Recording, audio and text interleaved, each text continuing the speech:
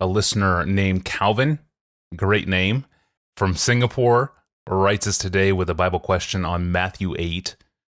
Pastor John, thank you for your ministry and for this podcast, which I've benefited from greatly. My question is over Matthew 8, verses 28 to 34.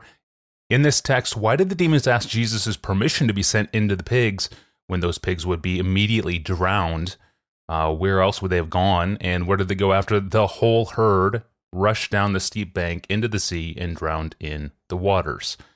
This has always perplexed me. Pastor John, what can you tell Calvin? Not everybody knows this story, so probably we should read that section from Matthew 8 that he's referring to. Yeah. When Jesus came to the other side, so this is starting at verse 28 of Matthew 8.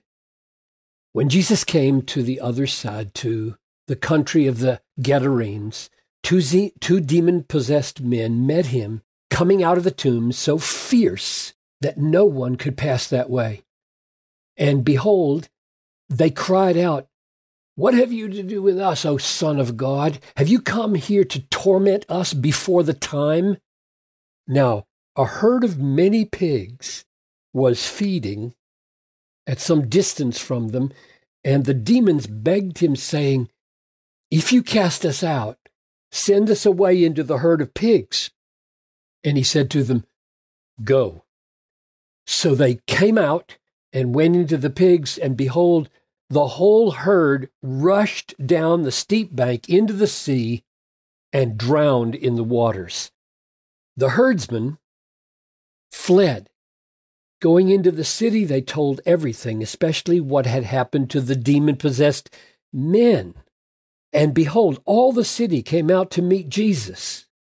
And when they saw him, they begged him to leave their region. You're like, what? Yeah. What? Oh my goodness, the great liberator has come. And they tell him to get out.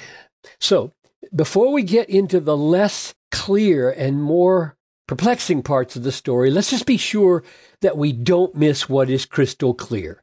Number one, the demons know who Jesus is. They call him the Son of God.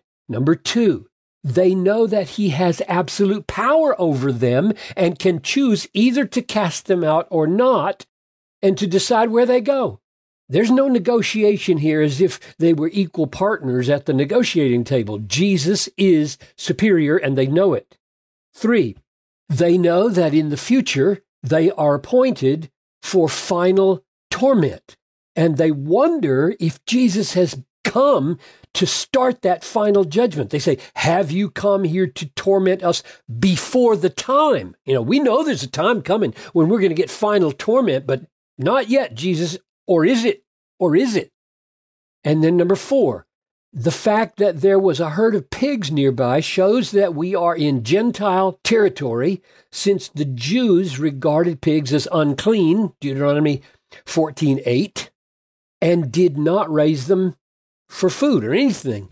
In other words, this is one of those rare moments when Jesus is reaching out into the Gentile world as a pointer to the fact that his ministry is going to result in a global mission to all the peoples of the world, Matthew 28:19 and 20. Number five, the number of pigs isn't mentioned in Matthew like it is in Mark 2,000, but the herd is called large, so that when the demons go out from the two demonized men into the herd and they all perish, we get the very clear sense of how big, how large, how serious this man's bondage was, or these men's bondage was, and how even this was no problem for Jesus. Number six, the fact that the demons pleaded to be sent into the pigs shows how much they hated roaming about in the world without any habitation. This seems to point to how evil they are and how the maximizing of their evil comes from entering into any kind of being they can get their hands on to ruin their lives. Number seven, but the demons could not have seen, this is part of what he asks, the demons could not have seen that their new habitation, the pigs, would suddenly run down the hill and all drown, because if in fact they saw that coming, they wouldn't have asked for it. That's not what they were trying to do. They were trying to get a new place to live and do damage, not a place to be destroyed in the sea. And from what we know of Jesus in the Gospels, he would have known what was about to happen, so that what they feared, namely that he was here ahead of time to begin their final judgment, was in fact true. He had not let them escape into some lesser being for the misery they had brought on this couple of men, but he had appointed them to depart, as it turns out, without any habitation, and the fact that it was lost in the sea points to the fact that he was sentencing them probably to the abyss. Now, all that seems more or less clear, but is there more that can be said as to why Jesus would bring about the destruction of the pigs? And the last two verses are very surprising, and I think they encourage us to go further in our thinking. They say, the herdsman fled, going into the city, and told everything. And then it doesn't say especially about the pigs. It says especially about what happened to the demon-possessed men. In other words, they foregrounded deliverance and liberation and freedom and healing. And behold, all the city came out to meet Jesus, and when they saw him, they begged him to leave their region. Now, two amazing things have happened in this Gentile region suddenly and by the power of Jesus. Number one, 2 demon-possessed men were now free, and their humanity was restored. Their relationships were restored. I wrote a poem one time just making up the fact that they were married, perhaps, and had children, and their lives were ruined, and their families' lives were ruined, and maybe, I don't know, but they were ruined, and now they're not ruined anymore. Their humanity is given back to them. And the second amazing thing that happened was a large herd of pigs was destroyed.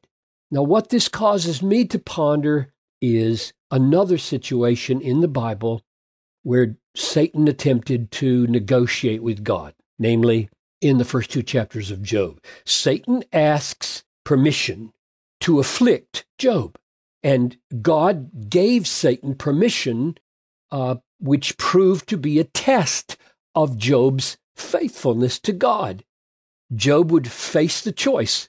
You can love God and trust him, or you can love your possessions and your family and your health more and curse God for taking them away. In other words, God used Satan to test Job.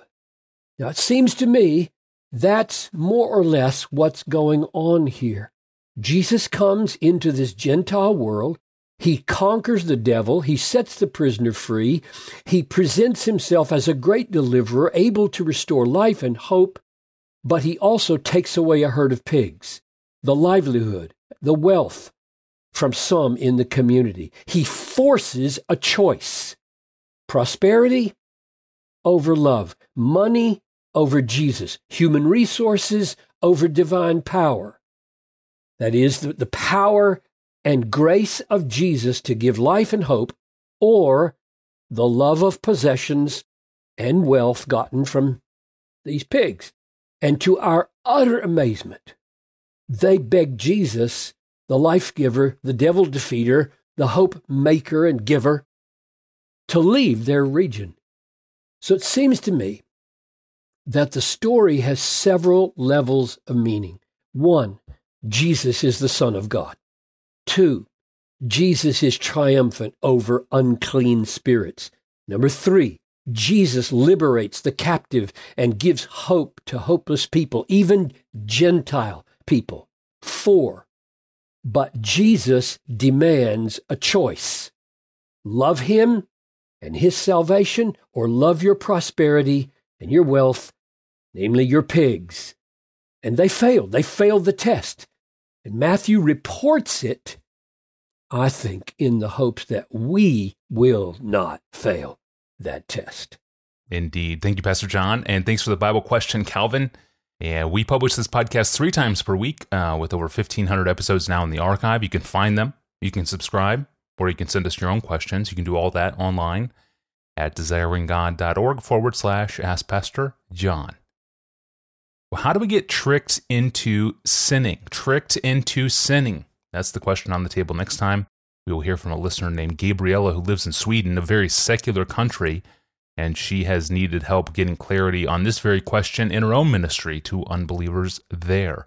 So how do we get tricked into sinning? I'm Tony Reinke, and we'll see you back here on Wednesday.